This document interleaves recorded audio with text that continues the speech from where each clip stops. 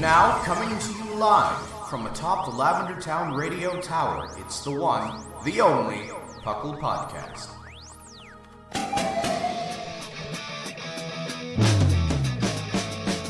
It's PUCL! PUCL! It's PUCL! PUCL! Pokemon Underground Champions League, oh yeah! PUCL! PUCL.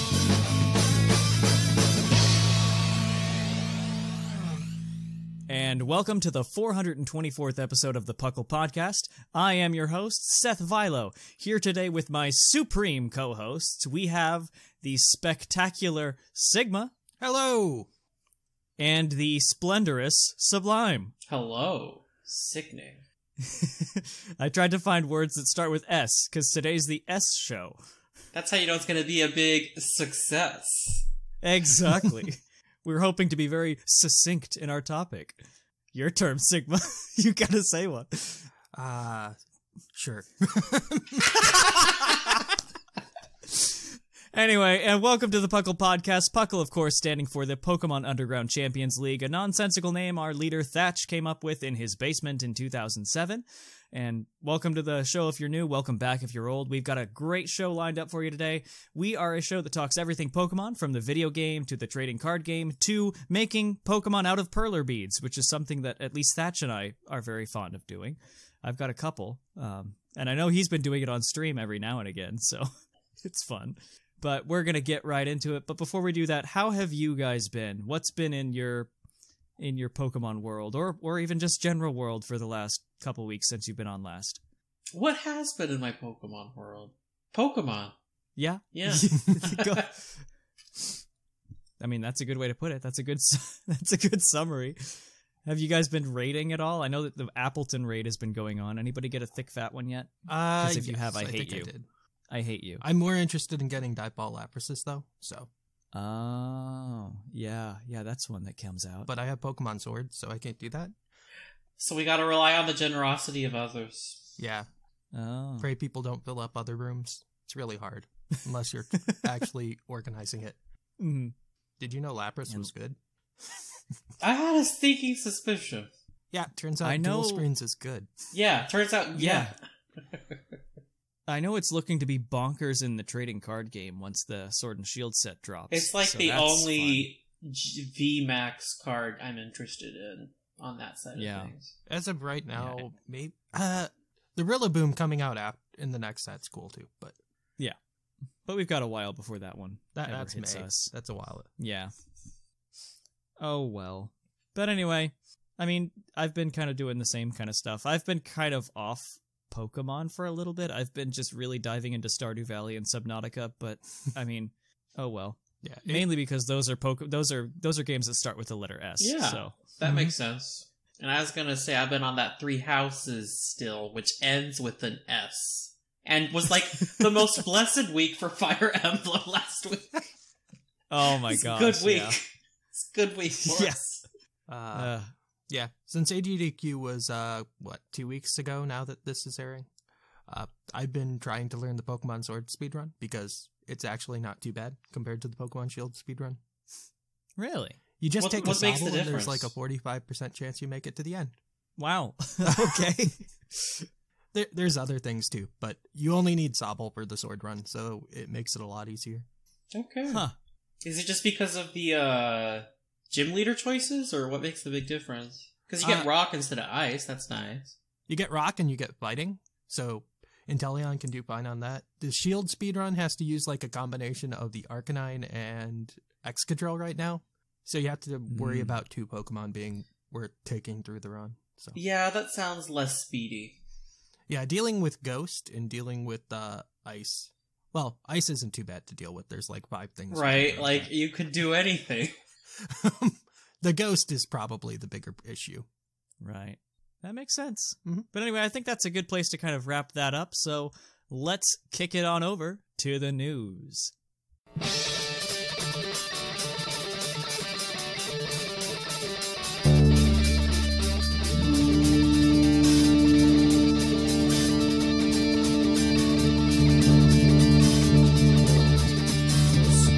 Coming to you live from the Lavender Town Radio Tower. This just in. And on to the news. In the news, we have a couple of things. It's been kind of a quiet week after the Direct, because that normally happens, where there's just kind of silence after they do a big drop like that. So, I mean, just kind of scrolling back, it looks like there's a couple things going on. One of which is that, as of recording, tomorrow, Sunday, is Piplup Community Day. So sorry, listeners, you've missed it. Yep, you get to wait a year for the rerun. Oh, well. You can get it at Christmas. Yeah. There you go. Get it at Christmas. Get your Empoleons at Christmas. You heard it time. here first. Exactly. You heard it here first. We like to bring you early news here in PUCL. We're already starting to plan for Christmas 2020. Other than that, I think Ethan's available in Masters, that game that we all know and love. Yeah, they added a Syncorp update. It's not as great as one would hope. There's only like 3 characters that fully utilize it right now, so whatever. Mm-hmm. So grab your Ethans and Cyndaquils, I guess. That's a fun thing. Another thing that happened this week is that the little web-based anime thing, the Twilight Wings shows, have started, and they're adorable. There's only 1 episode out right now, and I think it's cute as heck. It might be worth waiting and just binging it all when it's done. That would be fun. Because it's a monthly show, I guess, so that it might just be too short for most people. So yeah, I think it's like 6 or 7 minutes long. So it's still adorable. You heard that here first too. Yeah, and it's a different animation. It's not like other shows and things that we've seen, so that's fun. It reminds me when they did that Legacy collection of videos. Yeah, for Sun and Moon. It was throughout the series. Well, no, it was leading up to Sun and Moon's release. Yeah. Where you see Giovanni interact with Silver, I think, and things like that. Yeah, those were just fun times. That was cool. Yeah. Deoxys battle. Other news going on. There's a hatchathon going on in Pokemon. No, I lied. No, I think that's ending. I lied. That's over. That's over now. Look at me being an idiot. There's not even any Go news. Well, the community day that happened. Yeah. But yeah, Latios and Latios are going to be available on the weekend of the 24th to the 27th. So if you don't have one of those yet, go out and grab them. Apparently, they're going to be appearing as level 5 raids in addition to Heatran. So if you don't have any of those 3, now's your chance to fill those Pokedex slots. And, I mean, the only other thing I can think of going on is what Sublime pointed out is going on right now in Dallas, Texas. So what's that? A regional championship for the VGC. And the TCG. I believe it's expanded for TCG right now there. They're testing the field for what they have to ban on Thursday. Is it this Thursday? I think it is. And that's a format where Dark Box is good, so get into it. Exactly. Yeah. I love Dark Patch. I miss Dark Patch. It's okay, we're getting Metal Patch. No, I don't want Metal Patch. That'll be good. I'm worried for it. Any patch is good. Not untrue. Except Fairy Patch. Yeah, except Fairy Patch, now that that's gone. Or isn't being reprinted. Folks listening to this know fairy types are not changed to psychic types. They're still the same type. There's been apparently a lot of confusion about that. People thinking that they're going to errata all the fairy types to become psychic type. Yeah, no. He's going for it's just going to be like a legacy type, exclusive to expanded. Yeah. In like 2 years, so they're all updated out. Right. Yeah. We still have them. Like, Guardian is still good. So, don't just discount fairy type. It's as good as it's going to be, whereas ADP... True. Oh, boy. True. Is at its weakest. Yeah. But anyway, I mean, that's the news. Not a lot happened. Not a whole lot happened. It's kind of quiet right after a Direct, so we'll probably get a little bit more info coming out, especially with the imminent release of Home, which I imagine won't be until the end of February, even though they said just February, but we'll find out. It'll be fun. It's a short month. But yeah, it's a short month. We don't have to wait too long. But anyway, let's wrap up the news and let's go quiz your co-hosts on their insane Pokemon knowledge. We'll be right back.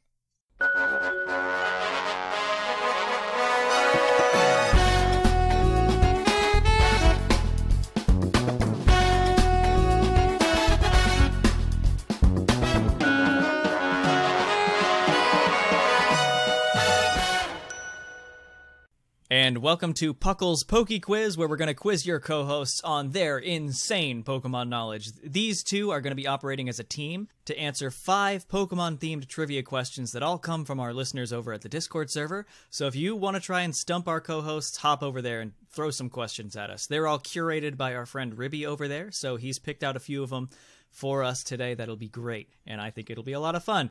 As always, this segment is brought to you by AnimeGravy.com. Your one-stop shop for everything anime and nerdiness related. They're awesome people over there. I've seen some of their stuff, and I just really want it if my wallet wasn't as pressed for cash as it is at the moment. But anyway, each question is worth 1 point, except for the one that's not, and that one's worth 2 because there's a bonus point attached to it. These guys have a hint they can use as a lifeline. If they don't use that and get all the questions correct, they can cash it in for an extra point for a possible total of 7. They're in a race against their fellow co-hosts to 30 points. Whoever gets there first gets something cool that is yet to be determined. Right now, Linian and Whimsicott are the only ones on the board. Each of them have 6 points, so beat them, guys. This will be fun. We did 2 weeks ago. Beat them again. Yeah, because it was you guys that crossed the threshold there, I think. Mm-hmm. So props to you guys. At the same time. That was fun. At the same time. That's hilarious. But anyway, we're going to dive right into this. So, you guys ready? Yeah. Yes. Awesome. Question number 1 comes from Liger, and he wants to know, what Pokemon has the most unique dex entries in a single regional Pokedex? I feel like Alcremie is a high contender because I believe each flavor has its own type or its own entry. That would definitely take it then. I feel like that's a strong contender right there. I was thinking like maybe Deoxys, but that's where it's at. Mm-hmm. Yeah, but Alcremie's got like 9 forms, so. Unless Spinda gets it. And then there probably has different entries for Sword and Shield too, so that's 18 or so. Let's go with Alcremie. Yeah, that's a good guess. Yeah. All right, Alcremie is correct with 10 apparently separate dex entries. So, good job, guys. All right, question number 2 comes from the boy Gardevoir, and tell me if you need this reworded, because I figured out what he was trying to say. So, in Pokemon Sword and Shield, which weather has the most abilities, meaning like total number of abilities of Pokemon, that set them? Does that make sense? Yeah, so which has the most like setters for that weather? Correct.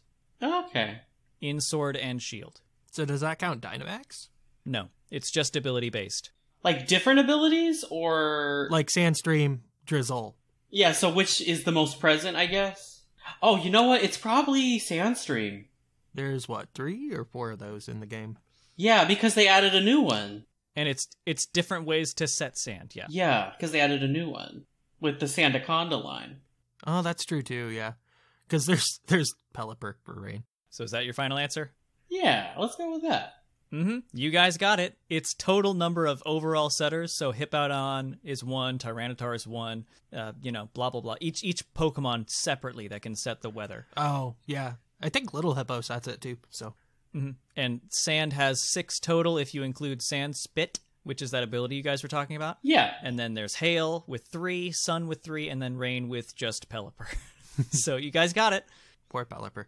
Working overtime. Yeah, no one cares about Politoed, so. No, not right now. Not yet. Not until he comes out. Even when it comes out, it's not going to be exciting. Even when it comes out, usually you want Pelipper. Yeah, anytime you can choose something with recovery over... Like, over the thing with the momentum boosting and the recovery? Exactly. Anyway, moving on to question number 3, which as always is a Pokedex entry. So, this one comes from Retro Typhlosion, and its Ultra Sun entry reads, motionless, it hangs from trees, waiting for its bug Pokemon prey to come out. Its favorite in Alola is Cutiefly. Well, that's just me. Huh. Hangs from trees. See, I was thinking Slackoth, but I don't think that's an Ultra Sun. Maybe Golbat? I could see Golbat. That hangs from trees. Right? I don't know that it hangs from trees, but it's a vampire, so... I feel like it could hang from trees. It's not like Passimian's hanging from trees. Right, and Golbat would be, like, a predator type of thing, you know? Mm-hmm. What else would hang from trees? that would eat cutie fly. Right? What kind of monster eats cutie fly is the good question. Right, that's the real question. Like, Golbat's that big of a monster. I could imagine that. It's got that big mouth, too. It would just go right in. It's like all mouth. I don't know where the rest of it, Mm-hmm. Let's go with Golbat, Yeah. Golbat, final answer? I guess? Golbat is incorrect. The answer is Pineco. How does that work? Friendship with Pineco is over. Now Cutie Fly is my best friend. Friendship, apparently. I don't like you anymore, Pineco, eating them Cutie Fly. That don't even make sense, because Cutie Fly has the advantage. I guess it hangs from a tree. It resists. I guess that's technically a thing that would hang from a tree. At least I understand that. Yeah. That was a weird one. Like, I was reading over that, and it's like, no way. No. Anyway, on to the next one. Let's see if you guys can redeem yourself. So, we are at question 4, the bonus point question. So, this one comes from Lord Snorlax. Which not fully evolved Pokemon have been used in the Elite Four? And you're going to get 1 point for each 3. Haunters, I believe, are a thing. Wait, what? Could you repeat the question? Yeah. What not fully evolved Pokemon have been used in the Elite Four? Murkrow. As an example, Haunter is correct. Agatha used Haunter, so that's 1. Does it need to have to evolve in the game that it's in? No. So we could say Onyx. So Murkrow, Onyx, Haunter, Dusclops. Dusclops. Bam, that's 4. So far you're at 4, so that's 1 point. 4 for 1 point? I thought it's like, we got 4 3 points. for 1. 3 for 1. Dragonairs. There were lots of Dragonairs. That's correct. So you're at 5. Oh, speaking of Dragonair, was there not a Shelgon? I can't remember if there was a Shelgon or not. I'll give it to you. That's 6. Okay. So that's 2 points. You can try and get that 3rd point back. Okay. Let's see. I don't think Lorelei had anything. We got Bruno's. Mm-hmm. Because it wasn't like he had any Machokes. Oh, you know what? What else did Karen have? She had the Murkrow. Did she have a Sneasel? I don't think she did. I think that was a rival thing. No, I guess she didn't. Yeah, you're right. That did belong to the rival. Rhydon. Ah. That was a champion Pokemon. I don't know if it counts. Yeah, Rhydon is not. That's a champion. It's only the Elite Four people, so okay. I won't count that against you. Did Koga use anything? Poison. I know. He used poison. He didn't have a Golbat, did he? I bet he did. Oh, wait, no, because he didn't become, He didn't have a Golbat, but Agatha might have had a Golbat. You know what? That sounds like a thing. That's true. That is correct. Agatha with Golbat is correct. You're 1. You've got 2 to go. I'm trying to think of anything in the... Because nothing in the Sinnoh Elite Four would have evolved further, I don't think. Because that's when most of the evolutions were added in by that point. You can use your hint if you need to. Do we want to? I feel like that was a good time to, yeah. And you have gotten a question incorrect, so... Oh, wait, there was a Celia. I feel like there might have been Celios. Celio is correct. Glacia had one of those, so you've got 1 left. Did we use our hint? Yeah, might as well. Let's use the hint. All right, your hint. This Pokemon's evolution was introduced in Galar. Oh. Evolution introduced in Galar. And may not be for the same form of this Pokemon. Okay, did anyone use a Mr. Mime? Did Will use a Mr. Mime? So what are all the things that got, like, a new evolution? You have Linoone, and I don't think anyone was using a Linoone. Meowth wouldn't have been it. That'd be the shocker. Elite Four Linoone, you know? No Corsolas. Right. So what else is there? Besides the Mime? No, well, Yamask isn't a thing. Oh, wait, no, I guess not. That's a good point. That's not another stage. But I think there were only, 5 Galar evolutions, so 2 of them were from, base forms. So maybe it was Mr. Mime. Yeah, I guess we can try that one. Unless we can think of what's the 5th one, and that turns out to be it. I won't let you guys suffer any longer. Mr. Mime is correct. Okay. Lucian used a Mr. Mime, so that's 3 points right there. You redeemed yourself. I feel bad for Lucian having to use a Mr. Mime. I feel bad for Lucian being from Sinnoh. Ugh. All right, and we are on now to question 5. You guys are at 5 for 4, so good job. And now let's see if you can get a clean sweep and tie with Linian and Whimsicott. Question 5, as always, is the base stat question. So Ribby wants to know, which electric-type Pokemon has the lowest base defense? Pichu is a strong candidate. Pichu is a very strong candidate. It's probably like Pichu or Tynamo. I can't imagine anything being below Pichu. Tynamo, I feel like, has the same stat across the board or something. Like a 40 across the board, and I think Pichu's probably like something 20. sad like that, but Pichu's, like, sad. Because Pikachu's frail. If Pikachu's frail, Pichu gotta be, extra frail. Mm-hmm. Yeah, baby Pokemon in Gen 2 were real bad. So am I hearing Pichu? Yeah. Yeah. Pichu is correct with a base stat of 15. That's sad. The next lowest is Blitzel with a base stat of 32. Oh, so dang. more than double Pichu. Oh, Blitzel. I wouldn't have guessed Blitzel as number 2. Yeah, neither would I. And with that much of a disparity. I probably would have guessed, like, Elekid or something. Craziness. But anyway, that changes the leaderboard by making it all the same. Now Linian, Whimsicott, Sublime, and Sigma are all at 6 points. So congratulations, guys. You caught up. You're well on your way to getting to 30 and winning again as a team. So good job. Brought to you by the power of the letter S, Brought to you by the power of the letter S. I love it. Did we have any S answers? I don't think we did. Celio. Celio was an S. Celio. We had one S answer. Perfect. Anyway, that wraps up Puckle's Poke Quiz. We are going to kick it on over to the topic, so we will be right back. Hey guys, pseudo-host Seth Vilo here, and this is the part of the show where we would normally read an iTunes review, but as you've figured out by now, Thatch is on a well-deserved break this week. So, keep those iTunes reviews coming. We will kick that over to next week. We'll read you more of them then. But other than that, we're going to kick it on over to the topic from here. Hope you're enjoying it so far.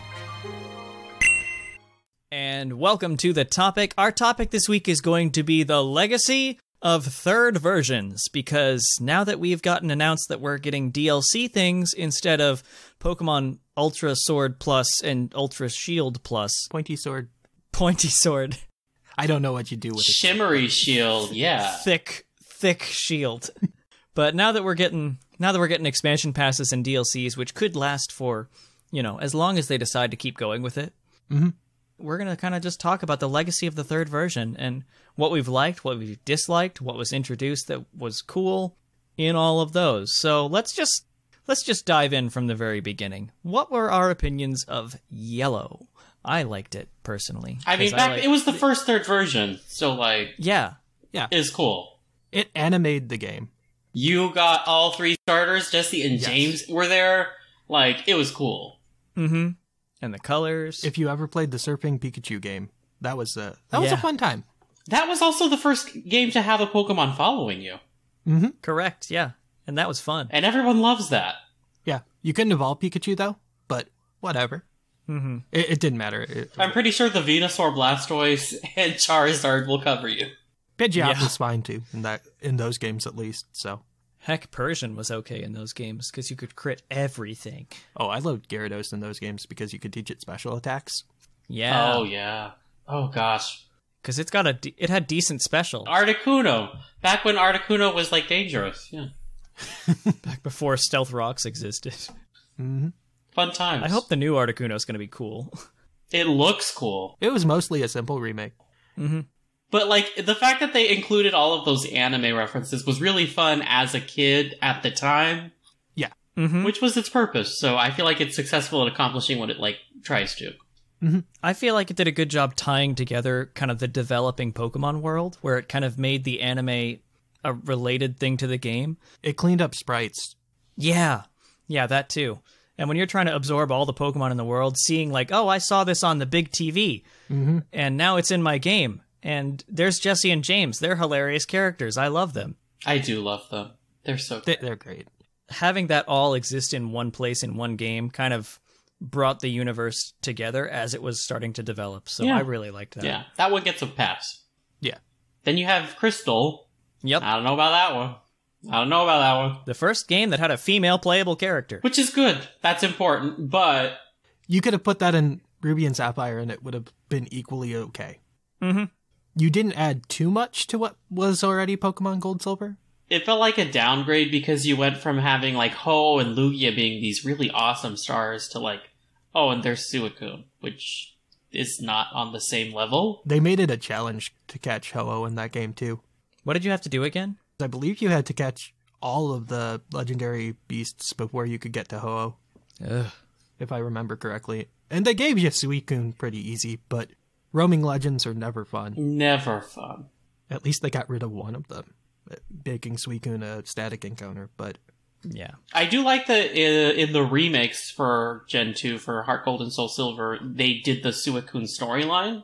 They kind of combined it. Yeah, so it's like, we don't need a third version. That was awful. Here's the cool thing we did. The unknown Pokedex was a thing that didn't make sense. No one should ever... Nope. Just nope on Crystal. Don't do Crystal. Yeah. I'm kind of biased against Johto to begin with. Maybe I'm a monster. I love Johto, and I don't like Crystal. So there you go. Both sides, neither likes it. I think they removed Marie. Yeah, they did. They did. You had to trade that from the Gold Silver. Yeah, that's no fun. Yeah. There was, I think there was one other weird one like that you couldn't catch, and I feel like it was Girafarig, but I might be wrong. But it was weird. Third versions have interesting dexes a lot of the time, because they have to cut some things, so the other versions have unique stuff. Yeah, but the Crystal Dex didn't really matter, because the Gold and Silver Dexes were, like, fine as they were. Because it didn't really add anything, since you could catch most of the Pokemon anyway outside of, like, the starters and legendaries, and Crystal didn't add them back in, so... Yeah, and when you're only at 251, there's not a whole lot that you have to catch to begin with. So yeah, we don't like Crystal. Yeah, it was okay. I wouldn't recommend it. So I guess the next one would be Emerald. Which is a fan favorite for a lot of people. Including me, but I'm biased for Hoenn, like hard. I don't even like Hoenn, but I know a lot of people love Emerald. I've never played Emerald myself. So what's so great about Emerald? Sell it. Well, first off, you got the Battle Frontier, which was a great design. The downside was you didn't have flat levels yet, so you had to have your entire team that you took into the facilities be equal level, but you had a variety of things you could do. Okay. I guess it's cool how they have like all the legends in that one.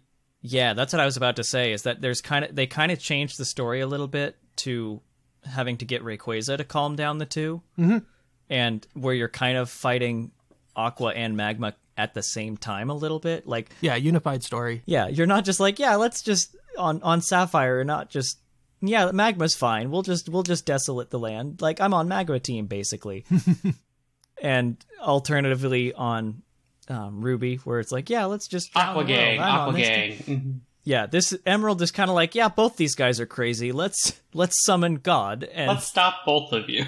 Yeah, that's true. That's a good point. Yeah, but they didn't balance the level of it, so when you caught it, it was still level 70. Yeah. Wasn't this a more difficult game? Isn't it considered like a really difficult Pokemon game? I didn't think it was too bad when I played through it. I've always heard it was more difficult than Ruby and Sapphire. I don't know if I'm wondering. Maybe. Could you even catch Rayquaza before, or did you have to go back to catch it? Did you just get it to stop the fighting? I feel like you just get it to stop the fighting, but I may be thinking... Yeah, but then you can go straight to the Sky Pillar right afterwards, I think. Yeah, okay. Yeah, I'm getting my facts right. Also, it has Juan, I guess. Yeah. There's someone. Yeah, because nothing's better than a Mono Water Elite Four member after you beat the Mono Water gym leader. Wasn't it a Mono Water champion? Yeah, the champion. Yeah. But still, it's like, oh, cool, I guess. Which is like kind of a shame because so many people love Steven. He went off to collect rocks. I guess a lot of people love Wallace too. He was a post-game boss, at least. I don't think they added too many new Pokemon that you could catch during the journey, though. But they added a bunch of things for the National Dex after you beat it. In the Safari Zone and in the Battle Frontier, I know you could catch Pseudo-Wudo and things like that. A Smeargle Cave, I believe there was. Yeah, I think that's true. Yeah, they didn't modify the Hoenn Dex too much, but they did allow more Pokemon to be caught. Yeah. That was one where it was kind of like a lot of story things and not a whole lot of Dex and Pokemon and encounter changes, I feel like. It works. You got to choose the ladder you got. That was cool. Yeah. That is cool. I think they changed the Braille puzzles, too. Don't quote me on that, though. I have a gut feeling that you're right. I mean, again, to the story changes. I could be remembering the next game, though. Platinum. Yeah. Let's just dive into that one now that we've kind of recapped a little bit of Emerald. At least that one has a purpose to exist. Yeah. I do like how it's kind of the same thing with Emerald, where they changed the story enough that it gives you a new like reason to get the new legend. Like instead, Giratina in the old one, it was just like, oh, unless you know it's there, you have no idea it's there. But now it's battling gods, and you have to get the other super battling god to calm everything down. You get a whole new world that his cool gravity world you have to go to. Yeah, that was a fun puzzle, and it was really cool graphics at the time for the DS. It looked really cool. Yeah. Oh, it was so trippy and awesome. I loved it. Yeah, traveling around this 3-dimensional space that lets you walk on walls, waterfalls everywhere. It was a fun time. Mm-hmm. Also, Diamond and Pearl are a mess, and you needed Platinum to fix it.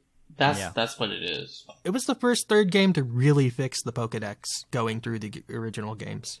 Although, I think that's to the detriment of Gen 4 in general, because Diamond and Pearl were such incomplete decisions. A little bit. They were. Because you had that entire, 20-ish Pokemon at the end of the Pokédex that weren't, regularly available in Diamond and Pearl. Mm-hmm. You had to mostly transfer them, I believe, or catch them in Trophy Garden or whatever. Yeah.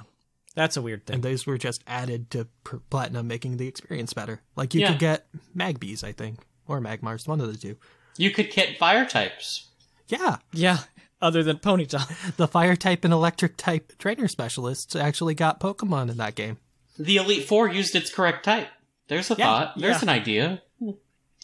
I was just astounded that you're that far into the series and that had to be, corrected. So, good for Platinum for fixing. It shouldn't have had to, but it did. They added a Battle Frontier again, which I think was more solid than the original Emerald Frontier for what it was. Mm-hmm. Their facilities were more fleshed out. Battle Factory is always a favorite, though. Mm-hmm. I think the other cool thing that Platinum did, and it was kind of sort of a first, but at that point we were at 493, and they made it so you could really come close to getting all of them in that game. They did bring back a lot of legends in that game, too, yeah. Yeah, because previously it was hard to do, especially because you were just flat missing on a couple Pokemon from Gen 2-ish. That was a good way to bring them about. A lot of them were stuck in Coliseum from Gen 1 or Gen 3, like Ho and Lugia, but you didn't get those till Heart Gold Soul Silver. Mm-hmm. The Regigigas event was really cool that they did at the time too. Mm-hmm. I don't know if you guys got to experience that, but you got the Toys R Us Regigigas. I think it was a level 100, and it opened up 3 special caves where you could find the original Regis within the game of Platinum. Mm-hmm. And then after you caught those, you got to go catch a level 1 Regigigas. That was a nice design. That's right, yeah. I thought you could get in that game somehow a level 1 Dialga or Palkia if you wanted. That was Heart Gold. Oh, never mind. And they each had a special move, yeah. Mm-hmm. Yeah, you got the egg versions of Dialga and Palkia and Heart Gold Soul Silver, which was nice. Mm-hmm. Also completely broken for going through the story. I'm sure. Oh, yeah. I'm sure. Yeah, Platinum's a good game. Yeah, it's a good game in part because what it's the third version of was not that great. Mm-hmm. There you have it. Yeah. All right, Sublime. Here's the reins. On to the best third version we've had. A sequel. This was the first time we did not a third version, but a full new story. And what I really love about Unova is the fact that it is you get to see character growth in a way that you very frequently do not in the Pokemon series, because you're revisiting the same characters, and you're seeing what they've been up to 2 years later. Yeah, it feels like Pokemon Gold and Silver in that way. Yeah, that's why I love Gold and Silver in general, and also why I love Unova, because you get to see characters evolve. Like Sharon grow from an experienced trainer to being a gym leader. That was so cool. Yeah. Mm-hmm. Or Elisa changing her hair color because fashion is always changing. Mm-hmm. They changed the route you go through the game. They changed it a lot, actually. Yeah, it's okay, now we get to go to the ice gym. Nope. And they added a lot of new routes, too. It does not feel like you're going through the same region twice, necessarily. Even the Victory Road is different, and it's a really long one, too. Oh, yeah. Because it still has the castle ruins from the first game. Mm-hmm. From the Team Plasma Castle. You can stumble upon En's room. Also, the stuff they did with Team Plasma in that game was really cool, too. And En's Pokemon. Yeah, they turned them into, 2 fighting sides. It was really cool. The memory system was fun, too. That's true! I forgot about that. You got to see the story that happened between the 2 years. And if you played it on the same, system and you had, a save file for the old one, you could battle against Sharon's old team, and it'll recognize which starter you used in that game. Yup, I remember that. Another thing I really enjoyed was the medal system that was in the game. Also, hard mode exists. Mm-hmm. The medals were like achievements, though. Yeah. And for some reason, they never brought... Well, I can't say never That's brought weird. them back, because technically they were in Gen 6, but they were locked to the online that's now dead, so you could only see them on Global Link. Mm. But they gave you achievements for walking through the Elite Four with the mono-type teams, which was a great way to extend the game without doing too much. Yeah, that's cool. Another thing I think it did, which I feel like we're going to get a little bit of kind of flashback-ish type thing when we finally get the expansion passes, is they kind of fixed the decks a little bit more, where previously it was like Gen 5 and only Gen 5 with that soft reset. And then the sequels had a whole lot more non-Gen 5 Pokemon you could catch in there. Oh, yeah. Yeah. Early game Riolu, early game Magnemite. Tore it up. Yeah. Magnemite snaps that thing in two. Magnemite is so good. It kind of does, but it's also just fun to run with. Yeah. Also, the Pokemon World Tournament was a really cool feature as well. Yes. Battling nothing but all the gym leaders and Elite Four and champions. That's a really cool thing. There were a lot of free shinies in that game, too. Because if you went through the Tree Hollow or Black City, whatever it was, they gave you either a Gibble or a Dratini, I believe. I think it's Dratini. And then Haxorus was also post-game as well. Mm-hmm. Nice black Haxorus in the National Park or whatever Also, it was. was there a Volcarona? For some reason, I'm thinking there was a Volcarona. Not a shiny one. No. Just there. You got it at a lower level in that game. Yeah, you got it at level 35. You could catch it a lot earlier in that game instead of the post-game of Black and White. Also, you get to see them, like, because you see the construction workers working on some routes, and then you see them having built what they were working on. It's, yeah good stuff. I can't say enough good things. Yeah, getting to see the passage of time is a fun time in Pokemon. Something, whenever Pokemon does it, it works really well. Mm-hmm. I think that these were the best third version, like you said, Sublime, and because it really felt like a third version. Because it felt like a new game instead of a, like, here's a slightly upgraded version. And that makes such a difference, which is why I'm really excited about the new DLC. It's not Pokemon, like, God, whatever people are calling the third version fantasy. Trebuchet. Right? Trebuchet. Ballista, right? So instead, it's like, oh, we're getting new stuff. And because more time has passed, I wouldn't be surprised if we get some old characters to show up doing some new things too. So then they're also, like, developed, you know? And that's just such a good way of doing it. No one wants to do the same thing twice, but slightly different. Which brings us to... Since we have nothing officially third version in Generation 6, Guess sad. we get the blessing of skipping over to Generation 7, which is exactly what Sublime just described, which is the same thing plus crystals. And wormholes and stuff. Whatever. Yeah. They had such cool opportunity, but it just feels like they didn't take any of it. Like, the alternate Necrozma boss fight is something we always have to live with existing in a game. It's cool. Conceptually, I like it, but I think the difficulty is so artificial, and there's so few ways to actually beat it. You can cheese it. You can cheese it. Just use a Zoroa. Yeah. If you're not cheesing it, it's not fun, though. But Zoroa was a key ace in that fight. Yeah. Psychic. Why isn't it working? I guess this was the first time that they added new Pokemon to the games, though. Yeah. Yeah, completely new Dex number Pokemon to the games with the Ultra Beasts and Zeraora. Within the same... Yeah, that was kind of interesting. Yeah. Yeah, because we didn't touch on that in Emerald, where they added Speed Form Deoxys. That's true. Yeah, because that's a new form, but it's still the same Pokemon. Yeah. These are entirely new ones. But these are Pokemon you could actually use in competitive fights that weren't broken, so that was cool. Good old Stakataka. Naganadel has a word with you. You know what? They didn't even give it legendary stats because they knew it was broken. Yeah. It was at starter stats instead of legendary stats because they're like, this is probably broken, but let's see if this is busted. Let's see if it can be okay. Yeah. No, it's not okay. No. It's cute that it was at starter stats, though, because of the Pokedex entry for it, where it's like, this is a common starter in its world. So that's kind of cute, but whatever. Anyway, there's just so much they could have done. Like, I know Thatch talks about it every now and again where, you know, you were expecting to see boss fights with the Ultra Beasts, like, a little bit more and see the Coco fight them and have to go find a little bit more. The fact that it's not a remake but just a reimagining really lets it down. Or a sequel. Yeah. Like, a sequel would have been cool. A sequel would have been super cool. The Sun and Moon story was fine. You could have added some new trial captains, because maybe some of them aged out. What are they up to? That would have been cool to see. Yeah. Mm-hmm. But no. Instead, you get the exact same things. Lily comes back as a trainer from Kanto. That would have been super cool. No, we didn't get any of that. No. No. Here's the Lily story, but worse.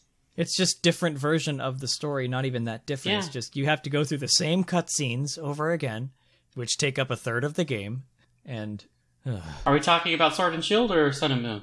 Sun and Moon. Okay, I wasn't sure when you said cutscenes. Yeah. Yeah, lots of dialogue. Yeah. You know what? Part of it might also be that there wasn't something between it that was a breather. So it's like, here's the same thing again that you just did. Yeah. Yeah, that was rough. So that didn't leave a good taste in our mouth going into... Which helps on why it's exciting to have DLC, Yeah. so we don't have to do that again. Our expectations are great, and I think for good reason. So the fact that this is new entirely, we're not going to have a Ultra Sun situation. Where it's like, oh, Exactly. I did this before, but in a slightly better story way. Mm-hmm. Let's go to Executor Island. Wait, Lily, why are you staying? No! Why are you still here? Get on the boat! Oh no, that was one of the better scenes. Oh god. Now we're on Executor Island and I have to battle pincers. Oh no. Yeah. But we touched on it a lot last week about what the DLC is looking to bring, and I'm just so excited for it because it looks like it's all these third versions have really cool things to them, and this brings a lot of those cool things from all of them without me having to go through the same thing, do the same stuff. It just augments what we have already, and it's not a third version. I only have to pay $30 for 2 of them, so that's good. And even then, if you don't want to spend those $30, you can still get access to the Pokemon. Fine. That's the coolest and most considerate thing. If you have home, is what's so nice, right? Like, yeah. Not even if you have home. Like, if one of your friends catches well, it... like, if you don't have to rely on other people, you could transfer them in through home, which I like. Right. Mm-hmm. One of the things that we were missing last week, I don't think anyone caught on until about Monday, is that the press release says you can join raids that are from the new content, even if you don't have the DLC. Yeah.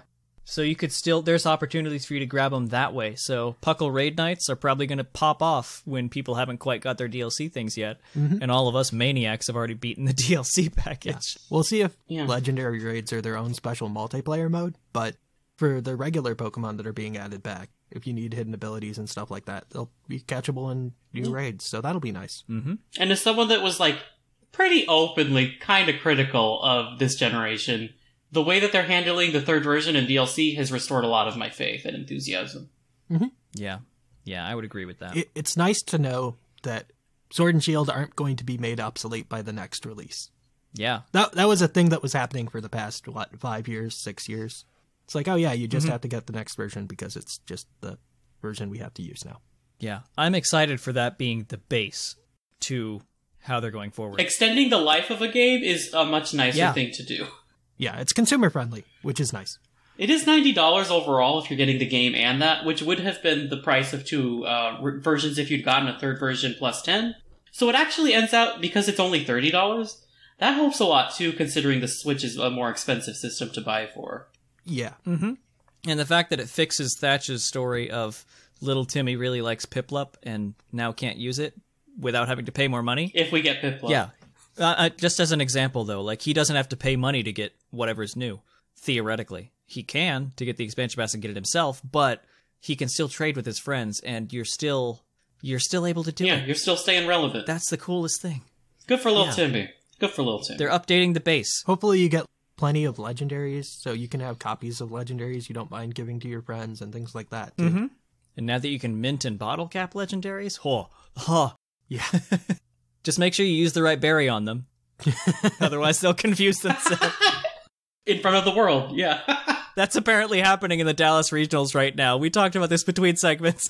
Someone put the berry on for their minted nature, not their correct nature, so they're going through the battles confusing themselves. Oh, that's rough. Oh, that portrait, and they were on stream. Now everyone knows. It's so sad. Everyone knows their mistake. Imagine it being a Gmax Snorlax and it has to replenish its berry. Oh, no. So this is a PSA to check the original nature when you use a berry. Yeah. Check the original nature or else. If you're a neutral nature, I believe it doesn't matter. Yeah. But anyway, I think we've done a really good job kind of recapping the history of third versions, and we've expressed some excitement of our own, separate from last week's big excitement about the initial announcement, and some other details that have come out that make it a little bit more exciting overall, like the fact that you can join raids that Sigma mentioned. So I think that's a good place to cut it. I'm really excited for this, and I cannot wait for June to roll around, and we can all experience this Isle of Armor together and see what they do with the new way they're doing third versions for the foreseeable future. Hopefully this sets the trend. Mm-hmm. Yeah. Exactly. I would be okay with that. It's like, oh yeah, and then we'll just move on to Gen 9 later. Mm-hmm. What Sinnoh remake? What Sinnoh remake? Yeah. Ugh. But anyway, we're going to cut it there. We're going to take a short break. You're going to hear me scream about some ramen. And we're going to kick it on over to the Pokemon of the episode. So we'll catch you on the flip-flop.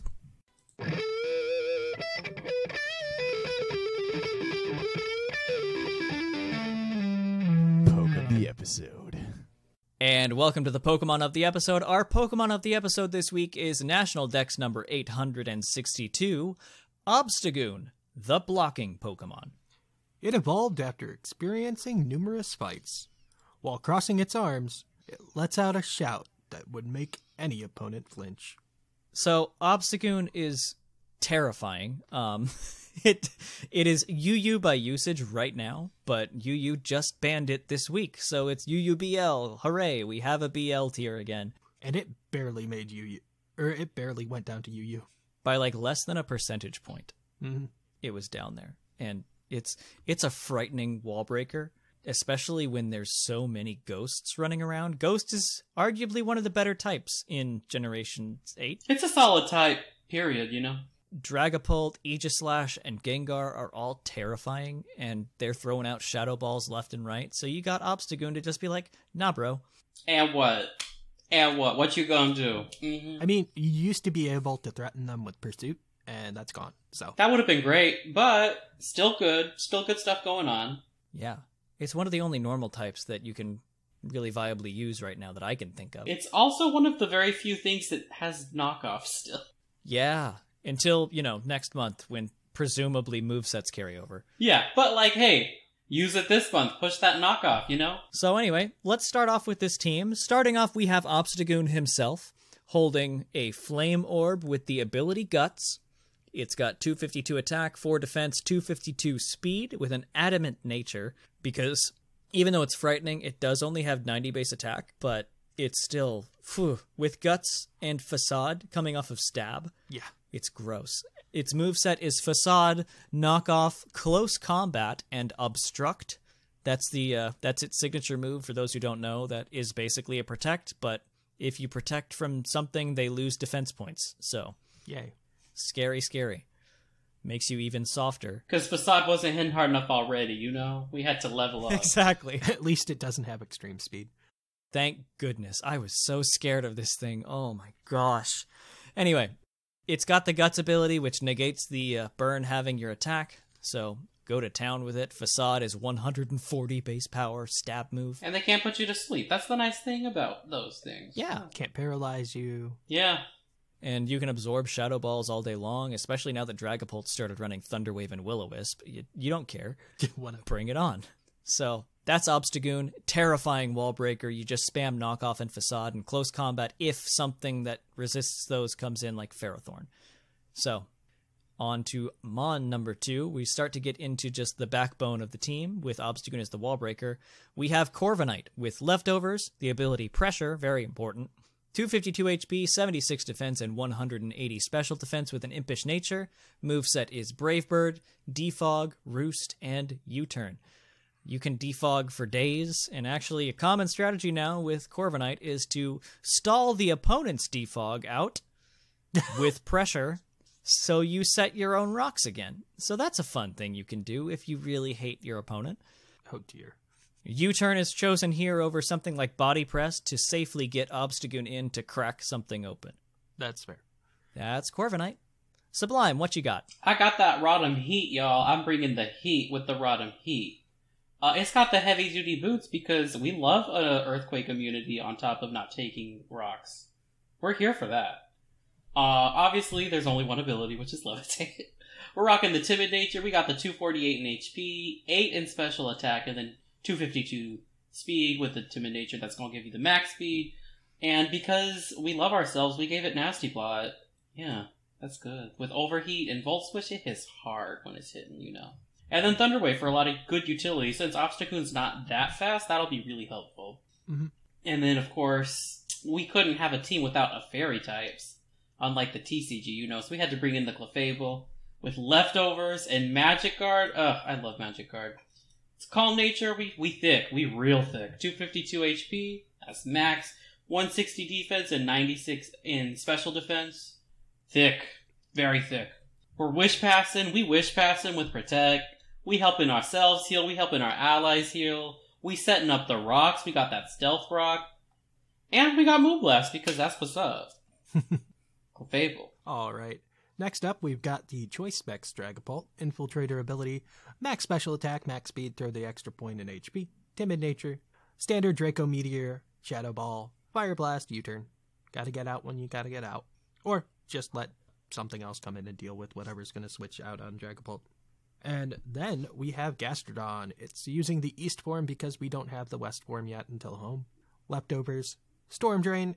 It's our way to deal with Dracovish because that thing is scary. Because that's something you need to deal with. Yeah, it is something you need to deal with. EVs we have are max HP, 104 defense, 152 special defense with a Calm Nature. Scald, Recover, Earth Power, Clear Smog. That's a pretty standard Gastrodon, I'm pretty sure. Mm-hmm. The only thing that's different, I guess, is that it's running Earth Power instead of Earthquake with a Calm Nature because you're gonna get burnt. Like, your primary switch into Rotom Heat, you're gonna get burnt at some point, so... Probably, yeah. Don't just willfully weaken your Earthquake stab. So yeah, that's the team. The whole idea really is to have Obstagoon crack the opponent open, survive until that point with your defensive walls, and then have Dragapult clean up in the end. Can you guess who made it? Can you guess who made this too? When you've got as defensive a backbone as that, like, hello, my name is Seth. I mean, he didn't try to sneak a Sableye on it, so I guess we're okay. That's not, no, I'm not that far in. I'm not that bad. He hasn't figured that out yet. No, I've considered it, but, no. No. Oh, well. But that's the team. We're going to throw it on the Discord server so you can hop on the showdown ladder with it and give it a whirl. And it should be a lot of fun. Obstagoon's fun. It's really fun. As a defensive player, when I see one on the opponent's side, I get scared because they're mean. So, if you want to scare people like me, use this team. Anyway, on that note, we're going to kick it on over to the mailbag and read some listener emails. So we will be right back. It's mail time! It's time for the mailbag! Send in your emails! And welcome to the mailbag, the part of the show where we read your listener emails. You can email us over at puclpodcast@gmail.com. We typically have a writing prompt for you, and last week's was just, what do you guys think of the DLC? What do you think of the Direct and the news from that? So we're going to dive right into it. But before that, this mailbag is brought to you by the energy drink Green Tauros, the energy drink that gives you hooves. Hooves. Yay. We got it. Ramen. Ramen? Ramen. Oh my gosh. So anyway, We're going to start in on these ones. I've got the first one from Trainer Sleeves. Hi there, PUCL Podcast. My name is Trainer Sleeves, and this is my first ever listener email. I've been on the Discord for a little while, but I haven't found the time to write an email until now because of school and midterms and exams coming up. Either way, I think this is a great topic to discuss, the Isle of Armor and the Crown Tundra DLC. When I heard there's going to be a Pokemon Direct, I was only mildly hyped, assuming we were going to get new info about home and such, but I was blown out of the water with what we got. First of all, the Mystery Dungeon is exciting, especially since it comes out only a week or two before my birthday, but that's not what I came to talk about. I am extremely hyped for the Isle of Armor, mostly because I can't wait to see Rocket, my precious Cinderace, get a Gigantamax. I love all the starters' Gigantamax forms, and is it just me, or is Inteleon just the literal personification of Pokemon Gun? Yeah. I didn't... Yep. Yeah, Pokemon Sniper. That broke me. I always look forward to what other Pokemon will be getting regional forms beside the Slowpoke line, and people are theorizing that the Wurmple line will be getting one because Clara's bow looks like Dustox's wings, but with a different color scheme. As for the Crown Tundra, I look forward to the new Regice because they look adorable. That's not the word I would have used. The fact that we're getting all the other legendaries is fine, but I like having them gone for the sake of balance in the VGC. I'm especially scared of Landorus's return. Dear God, help. Yes, that. Yes. Oh my god. Max Airstream Landorus is not something we needed. There was one other thing that intrigued me in the trailer, however. There was concept art shown for this one guy for the Crown Tundra, and I thought he looked cool, but forgotten about him afterwards. But after some theorizing that he could actually be Raihan's dad, and since my Weather Boy is my favorite gym leader, I would love to see that. Huh, sure. Sorry if this is a long email. Like I said, I've never written one before, so I don't know how long they typically are, and there was just so much to talk about. Anyway, that'll wrap this email up. Catch you guys on the flip-flop Trainer Sleeves. So, yeah, well summarized. I like the idea of the Dustox thing. I hadn't really thought of that. Yeah, I noticed those Dustox wings. I'm curious on what the other Avery, I think his name is. I think he has like twisted spoons on his hat or something, so... They're Pokeballs floating around his head. So, or her head. Is it a her? I think it's a her. It's a him. It's a him. It's a him? Oh my. Their head. Confusing. Their head. There we go. All right, who's next? I'm next. All right. We got email from She, or is it Shy? I don't know. Hello, Whimsicott. Hello, Sublime and Sigma. Got him. Plans changed. Yep. Shy here, emailing 2 weeks in a row because I can. What have y'all been doing lately? We told you at the beginning of the episode. PUCL P to you, I hope we have. Lucky you. What do you, Sublime and Sigma, think of the new expansion? We think positively of it. As for me, I really like the idea. Sword and Shield felt really incomplete, so it's really cool that instead of making or remaking a new game, they are completing the current game. It also was really unexpected, which is weird for Pokemon. Another good thing is that it is really affordable. Like, seriously, $30 for what is essentially 2 new games? Moving on, the new Pokemon are going to be very helpful in VGC. Now, the thing I've been tiptoeing around the whole time, regional legendaries. I really don't know if I like them or not. I mean, I want to like them. I just don't think I do. The only regional form legendary I like is Mr. Spock and Mr. Doduo, but not Mr. Yveltal. Actually, I guess I like them all. In summary, I'm excited for this game, especially because they're adding new Pokemon and old and new Pokemon. Whatever, thanks for being awesome, and thanks to the hosts for reading this. Shy. Woo. Yeah, I like the regional legendaries. They look cool. I'm, like, so excited for Articuno. I wish it was the Lake Legends, but otherwise I'm pretty happy for it. They need help, the Lake Legends. They need a lot of help. They need so much help. All right, who's next? That would be me. Hello, PUCL crew and the ageless, fluffiest Whimsicott. Ha! Gotcha again! Got him! It's been a while, and a lot has happened in the time while I've been away. I bought a house and now have a kid. The struggle. It seems like a few things have changed in my time away. Y'all have reached episode 400. Congratulations on that. It seems like Thatch is either a doctor or a professor. He has a doctorate. He got his PhD. Yeah. Yep. And I think he does do courses occasionally, but that's another thing. Anyway, I absolutely love the DLC announcement for Sword and Shield. It keeps the game going for so much longer than previous games. Do you guys think that there's a chance that we could go back to previous regions via DLC? Thanks for reading, Ellis. I would love that. I don't think that they'll go that far. It would be next year, I think, if they did do something like that. But yeah, I would prefer it over a game. This could be the third version for Gen 6 we never got. Like, going back to Kalos would be nice. I don't think we'll get a full, like, region in a DLC, but I would not rule out going to, especially for, like, the Sinnoh remake, we'll say that. That island that you go to post-game with Heatran and all that kind of stuff, that would be possible, I think, for going back to. Like, you're in Sinnoh, sort of, but you're just in one part of it. So I could see that. So kind of like how the Skyrim DLC took you back to an island near Morrowind. Exactly. But not quite Morrowind. Yeah. Oh, that was such a good DLC. Solstheim. Except Solstheim is just the whatever island it is in Sinnoh. I forget the name of it. The battle area. The Heatran Island. The Heatran Island, yeah. That's what we're going to call it.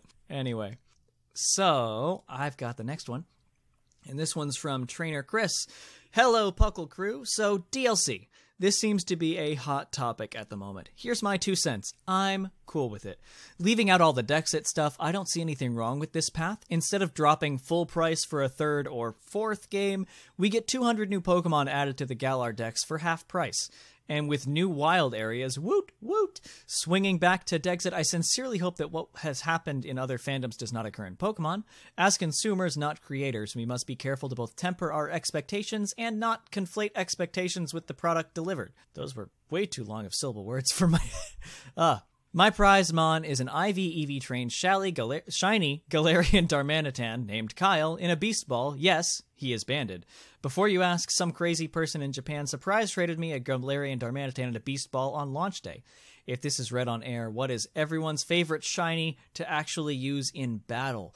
Keep up the great work, everyone. Trainer Chris. That's a good question. That is a good question. That's a good question. You know? Just because I don't really have one that I specifically use. I like Clefable, but, I mean, that's not that much different. That's not a very happy shiny. Our Pokemon of the episode is Obstagoon, and that one is crazy. That's a great one. That is color. That's a good one. That's a great one to use. I recommend that one. Last gen, I shiny hunted a bunch of things, so I had a shiny Lando, but that's kind of boring. But I did shiny hunt I shiny hunted Yveltal, and, ooh, that's a nice shiny. I love shiny Yveltal. That's a good one. So anyway, next email. Who's up? I think I'm up. All right, this is from Disco to the esteemed Whimsicott, Sublime, and Sigma. Got him! Hello from a long-time listener, first-time writer. I have a few thoughts on the recent expansion pass announcement, so here goes. Like most, I'm really pleased with the direction Sword and Shield is headed this year and look forward to exploring 2 brand new areas and stories without needing to complete the entire game again, like we would with the 3rd version, not to mention the price of $26.99 Galarian pounds. I don't know if that's what it costs in pounds. I guess that's the price over there. I think the pound is dropping once actual Brexit happens. Not speaking of Dexit. Yeah, way more affordable than buying a full 3rd version game. Final judgment will be reserved until we see the quality and length of the expansion content. But let's be honest, the bar is pretty low after Ultra Sun, Ultra Moon. That is correct. So much truth. Alright, the fact that 200 plus more Pokemon are being made compatible with Sword and Shield in a free update is also welcome news. I know Dexit has been divisive for the community, but personally I've really enjoyed learning this new meta with a smaller pool of mons, and I'm looking forward to adapting as new threats come for Dragapult's crown. Outside of competitive... Oh, just wait for that Lando, yo. Don't just wait for that Lando. I'm so excited. It's the villain I want to root for. I want to run Sheer Force Lando. Yeah. Outside of competitive, I'm counting on Galarian Glammeow slinking its way into our lives and hearts. I'm here for that. I hope it gets it. In my head canon, it will be designed around a Manx cat. I assume that might be a typo for Manx. I don't know. Mm-hmm. With short hair and a stubby tail, but the twist is that it evolves into a glossy-coated, magnificent fairy-type Purugly. What newer returning Pokemon are you guys looking forward to? Before I wrap up... I've been joking that Galarian cats for both expansions, like a Galarian Skitty and a Galarian Glammeow. Skitty needs it. Actually, and if we're doing that, let's give them a 3rd evolution like we did with Mr. Mime. I think Purugly would be fine, but Skitty needs the help. I want Puruglies to become pretty again, so I want a 3rd evolution. Then I'll use it. I only use pretty Pokemon. Or just give us more Meowths. I'm okay with that too. Yeah, I'm okay with more Meowths, actually. That's true. Before I wrap up, I have an unrelated question for you guys that's been keeping me up at night. Do you think that gym leaders born with names related to typings were destined to be monotype trainers, or did they change their names to fit after they got the job? I mean, no one looks at their baby and thinks, you look like a Bugsy, right? Time to sign off. Looking forward to meeting some of you guys in the UUTC. Disco. Sent from my iPhone. Good for you typing that all on your phone. Aren't even any typos either. Good for you. I think they were born with that name, and that's just what they were molded into. Yeah, although I do like the idea of, like, you choosing a name that suits your gym. Your name is Roxanne. You're only allowed to train rock types. Roxanne. Mm-hmm. Then we have the Rebels in the Elite Four for Gen 4. That's like, No, I'm gonna use a Steelix with Firefang. That will keep my father happy. Flamethrower, Drifblim, Fire Punch. exactly. Last email we have here is from Fairy King Nova. Dear Puckle, I'm writing in regards to the prompt from last week's episode. I have a lot of feelings about the expansion that are coming this year. Firstly, I never expected the Game Freak would do DLC. It's always been a thing that fans have wanted but never received, so I was pleased to see it. Secondly, my did we get a lot. Between the birds and the new Reggies, I love the Reggies. They're my favorite legends and can't wait to catch Reggie Shock and Reggie Drac. Please don't let that be their names. I want it to be Reggie Electric, but that... Yeah, I want Reg Electric and Reg Dragon, because that's how the naming convention is. Keep it No, going. we call it Reggizard because it's a Charizard skull. Reggizard. Yeah. Stop it. It needs to live on. Don't. That will be a thing. Next gen, it'll be Charizard 5, Regizard. I hate all of you. Also, this means they'll be in the show again, and we get some great beeps and boops. That was a good Pokemon movie. That was the Lucario movie, wasn't it? Yeah, that was the Lucario movie. Good times. As I take my leave, I yet again leave a small prompt for you. Thatch, last week mentioned the apricorn balls and what we might get that we might get new Pokeballs. We haven't had a good new Pokeball since Gen 4. That's not true. We had Beast Ball last gen. So what ball design would you design if you could? What balls would we like to see? You know what I want? I don't care about balls. I want the case system back where I can make it pretty where a Pokemon comes out of it. And Right, maybe not without letters, so we could just kind of uncensor Yeah, just stars and colors and gas. Yes, that's what I want. Let me design the ultimate showing for my Pokemon to come out of. I want something better for fire types. Oh, yeah. Fire. Give it fire. Give that an option for the Have cases. a little Just give us explosion cases. happen when you release it. That would be... I think it was Gen 7 where they really updated the way that balls look when they come out. Mm-hmm. Yeah, something for fire types would be great. I've got my heart set on the Dusk Ball, personally. I always have. It just is a ball after my own heart. I'm a big fan of, like, Beast Ball, Moon Ball, Dive Ball, the little splash that comes out. Snivy in a friend ball, because it matches. So those were our emails. That's kind of the summary of all of everything. So thank you guys for listening to our episode, and it was a great time. If you like all this Puckle content, then we've got more for you. One of the best places that you can get more Puckly goodness at any hour of the day is our Discord server. There's an invite link down in the bottom of the description or show notes or whatever you want to call them this week, and you can click that, join our Discord. That's where all the tournaments happen. That's where the trivia is submitted. That's where you can talk to any one of us, like on voice chat and all that kind of stuff. So join us over there. Other than that, there's also things like Facebook, Twitter, and Instagram you can follow us on to get some updates about general goings-on in the community. If you want to support the show, there's a couple ways you can do that. One is through Patreon, and we appreciate every bit of it. Every bit of anything that you contribute goes right back to the community to get things like mics so we don't sound terrible and all sorts of other things like that that keep this going. I believe there's a goal right now that if we hit $850, Thatch will be playing Pokemon Mystery Dungeon when it re-releases. So we're close. Make him suffer. Do it. We're close. Yeah, I think we're real close to that. And that's all thanks to you guys. And like I said, all of it goes right back to the community. Other ways you can support us include grabbing some cool merch from TeePublic. I think that's still going for the time being.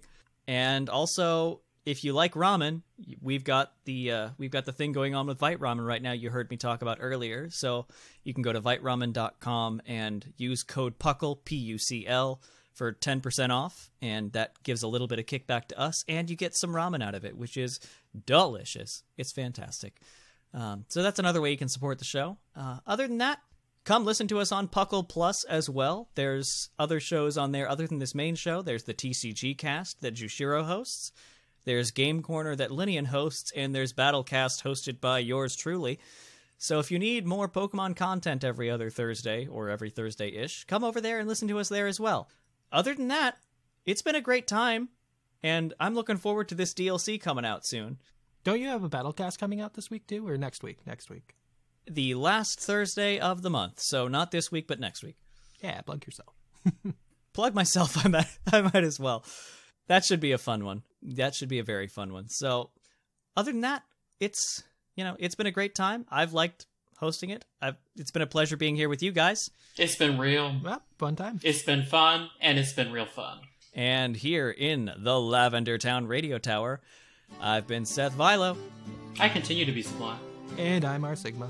And it's closing time. I'm so happy I got to say that. See you guys next time.